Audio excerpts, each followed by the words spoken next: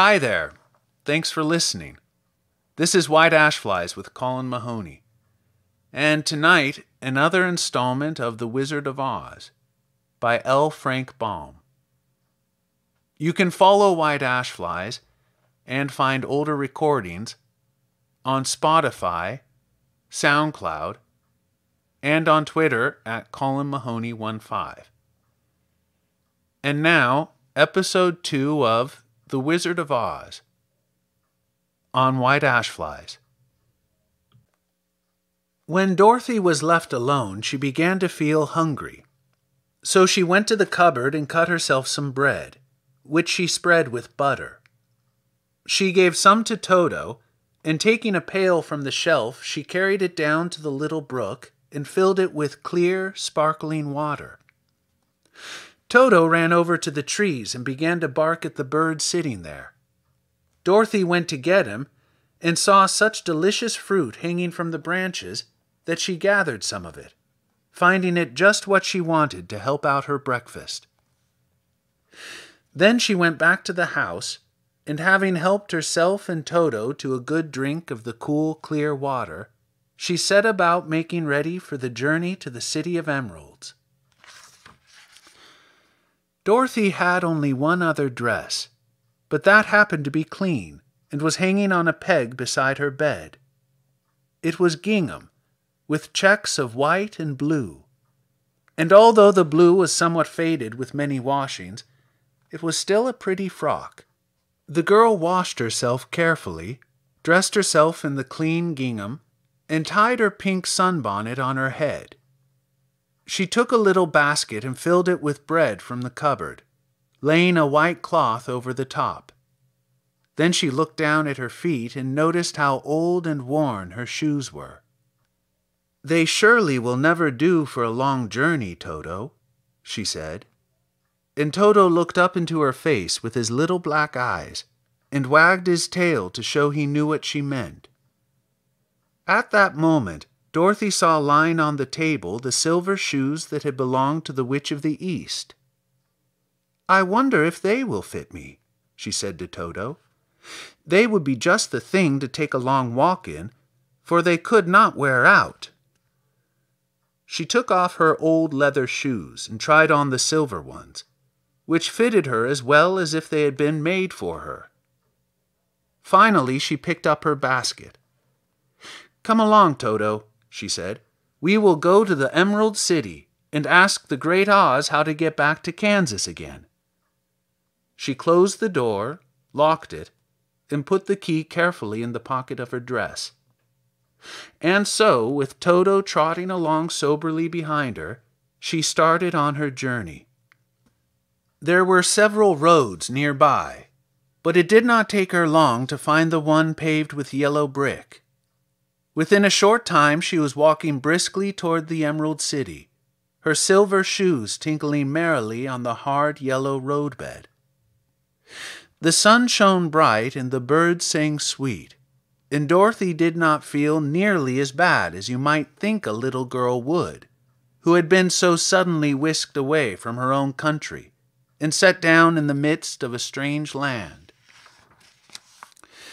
She was surprised, as she walked along, to see how pretty the country was about her. There were neat fences at the sides of the roads, painted a dainty blue color, and beyond them were fields of grain and vegetables in abundance. Evidently, the Munchkins were good farmers and able to raise large crops. Once in a while she would pass a house, and the people came out to look at her and bow low as she went by, for everyone knew she had been the means of destroying the wicked witch and setting them free from bondage. The houses of the Munchkins were odd-looking dwellings, for each was round, with a big dome for a roof. All were painted blue, for in this country of the East, blue was the favorite color. Towards evening, when Dorothy was tired with her long walk and began to wonder where she should pass the night, she came to a house rather larger than the rest. On the green lawn before it, many men and women were dancing.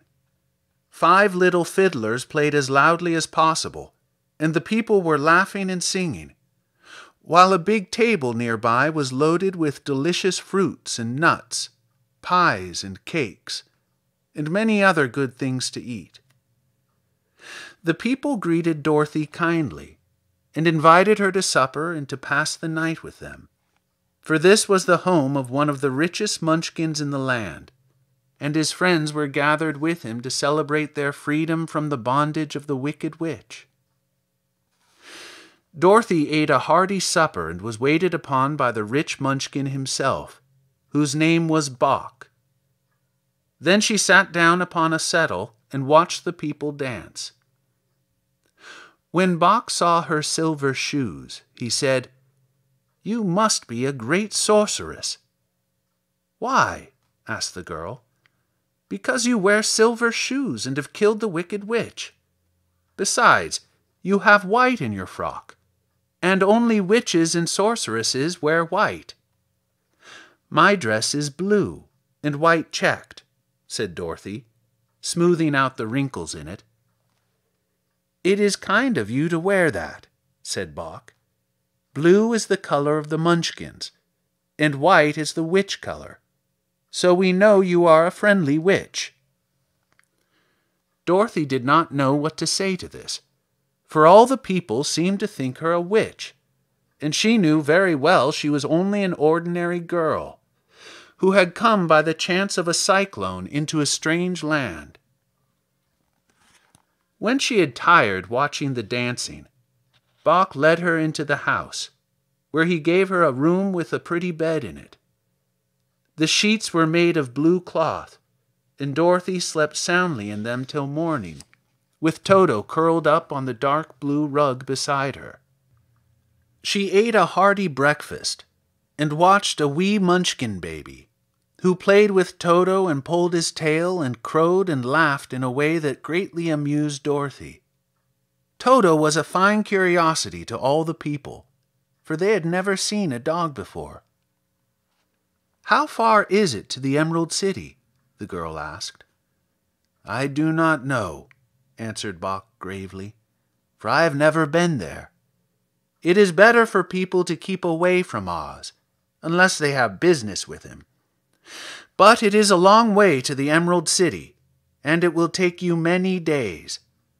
The country here is rich and pleasant, but you must pass through rough and dangerous places before you reach the end of your journey." This worried Dorothy a little, but she knew that only the Great Oz could help her get back to Kansas again, so she bravely resolved not to turn back. She bade her friends goodbye, and again started along the road of yellow brick. When she had gone several miles, she thought she would stop to rest, and so climbed to the top of the fence beside the road and sat down. There was a great cornfield beyond the fence, and not far away she saw a scarecrow, placed high on a pole to keep the birds from the ripe corn. Dorothy leaned her chin upon her hand and gazed thoughtfully at the scarecrow. Its head was a small sack stuffed with straw, with eyes, nose, and mouth painted on it to represent a face. An old pointed blue hat that had belonged to some Munchkin was perched on his head, and the rest of the figure was a blue suit of clothes, worn and faded, which also had been stuffed with straw. On the feet were some old boots with blue tops, such as every man wore in this country, and the figure was raised above the stalks of corn by means of the pole stuck up its back. While Dorothy was looking earnestly into the queer, painted face of the scarecrow, she was surprised to see one of the eyes slowly wink at her. She thought she must have been mistaken at first, for none of the scarecrows in Kansas ever wink. But presently the figure nodded its head to her in a friendly way. Then she climbed down from the fence and walked up to it, while Toto ran around the pole and barked. "Good day," said the scarecrow in a rather husky voice. "Did you speak?" asked the girl in wonder. "Certainly," answered the Scarecrow. "How do you do?" "I'm pretty well, thank you," replied Dorothy politely. "How do you do?" "I'm not feeling well," said the Scarecrow with a smile. "For it is very tedious being perched up here night and day to scare away crows." "Can't you get down?" asked Dorothy.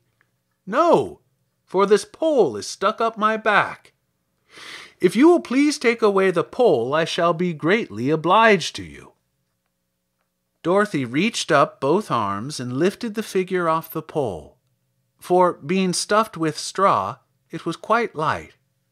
"Thank you very much," said the Scarecrow, when he'd been set down on the ground. "I feel like a new man." Dorothy was puzzled at this, for it sounded queer to hear a stuffed man speak, and to see him bow and walk along beside her. "Who are you?" asked the Scarecrow, when he had stretched himself and yawned. "And where are you going?" "My name is Dorothy," said the girl, "and I am going to the Emerald City, to ask the Great Oz to send me back to Kansas." "Where is the Emerald City?" he inquired. "And who is Oz?" "Why, don't you know?" she returned in surprise. "No, indeed. I don't know anything. You see, I am stuffed, so I have no brains at all," he answered sadly. "Oh," said Dorothy, "I'm awfully sorry for you." "Do you think," he asked, "if I go to the Emerald City with you, that the Great Oz will give me some brains?" "I cannot tell," she returned, "but you may come with me if you like. If Oz will not give you any brains, you will be no worse off than you are now." "That is true," said the Scarecrow. "You see," he continued confidentially, "I don't mind my legs and arms and body being stuffed, because I cannot get hurt. If anyone treads on my toes or sticks a pin into me, it doesn't matter, for I can't feel it.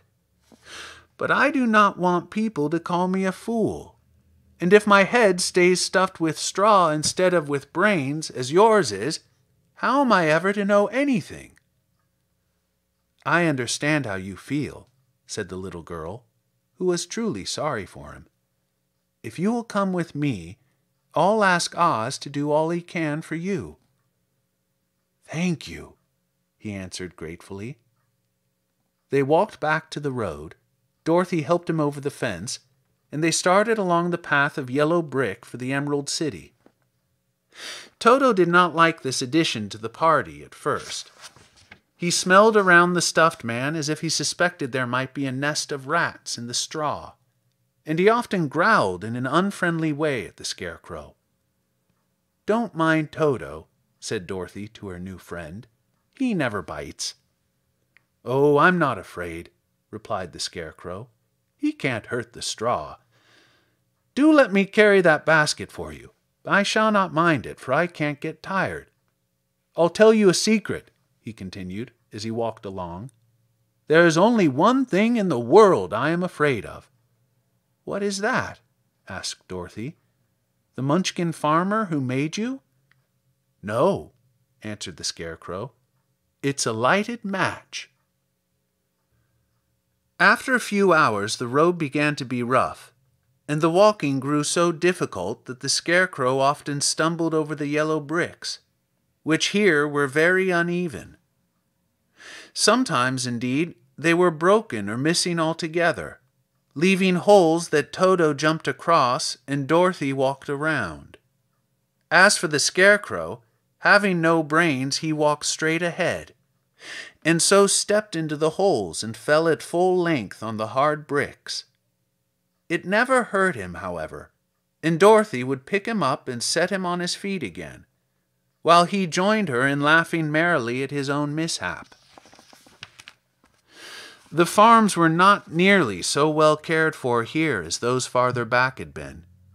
There were fewer houses and fewer fruit trees, and the farther they went, the more dismal and lonesome the country became.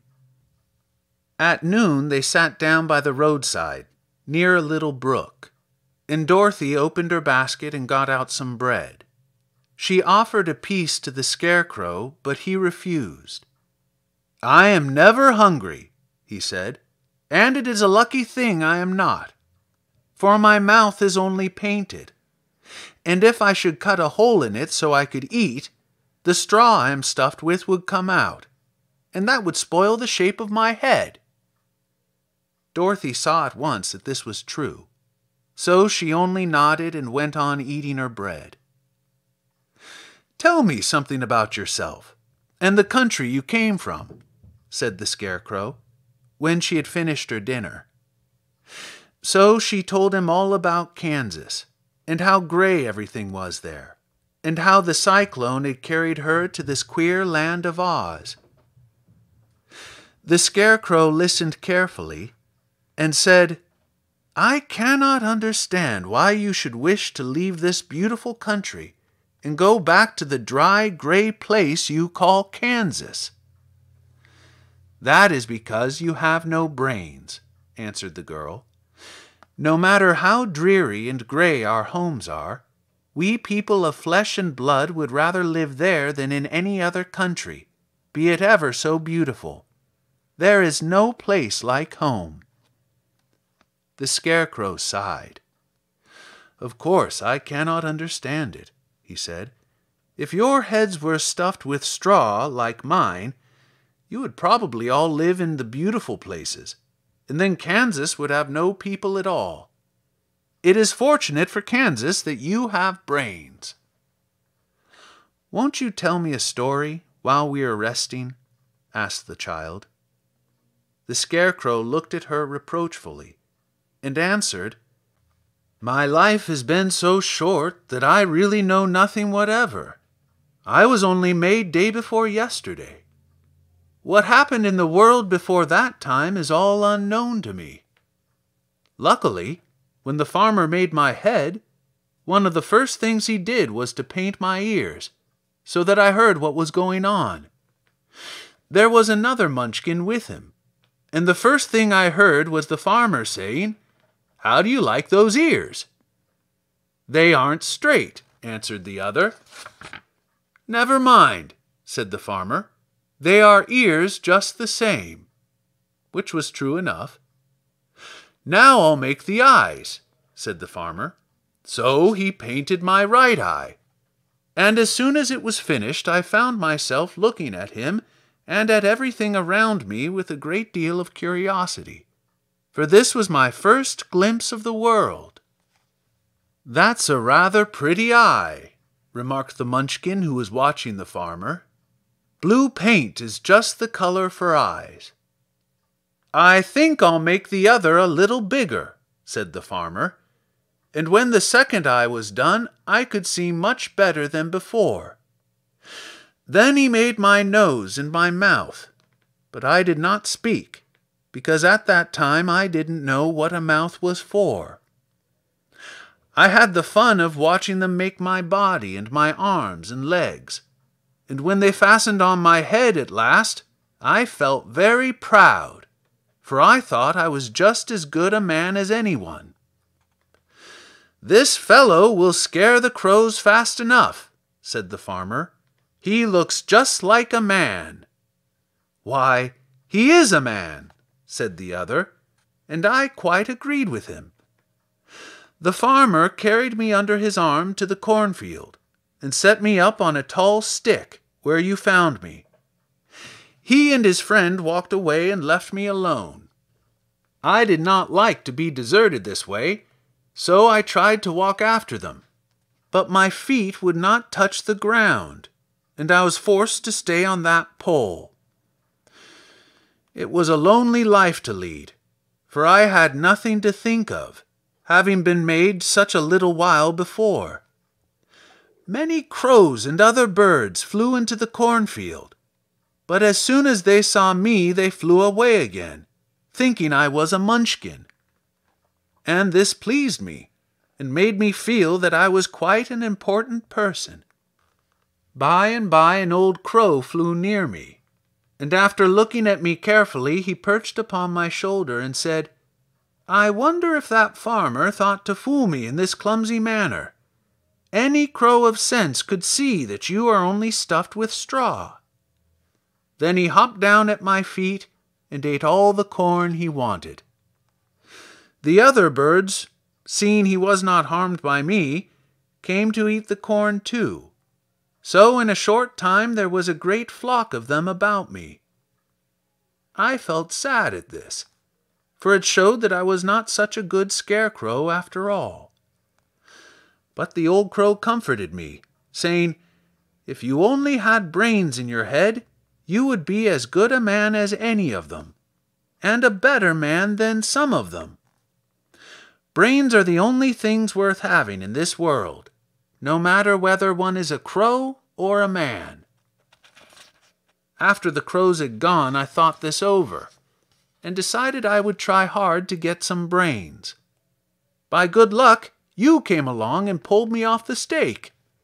And from what you say, I'm sure the Great Oz will give me brains as soon as we get to the Emerald City.